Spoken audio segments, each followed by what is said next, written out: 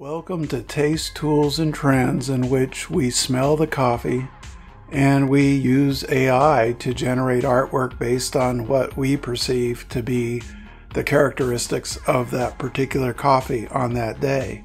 Today, the coffee we're tasting is Yemen Sana'a. It has been roasted just a couple of days ago, the 29th, and its characteristics from the roaster is a lot of chocolate, and the aroma and the profiles, bittersweet notes, and a balanced molasses, and a little tingle. This is the Yemen Sana'a that we're looking at right here.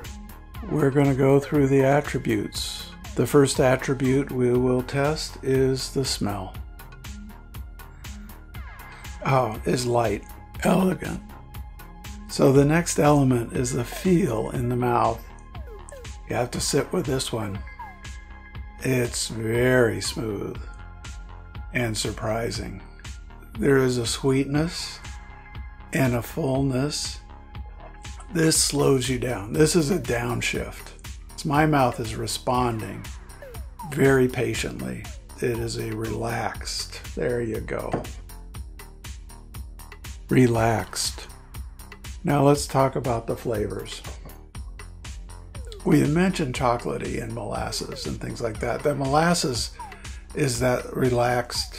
I can get that out of that word, but these words, you know, there's no molasses in here. There's no chocolate in here. It's feels, my body responds to it as if it were whatever. And honeysuckle? Honeysuckle. There we go.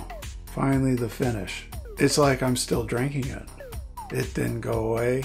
I'm enjoying. I'm not hurried.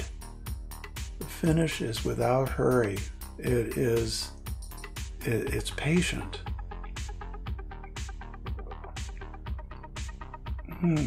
And the next taste it's better. It's very patient. It's one to be patient with.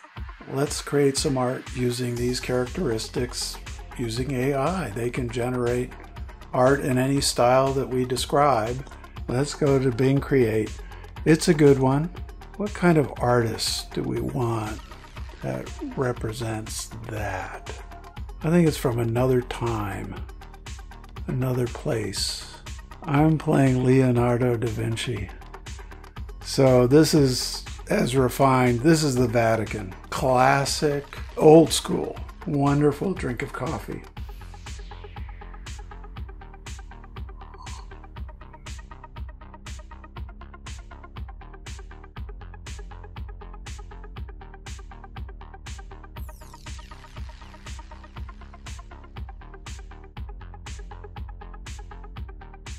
Let's do it.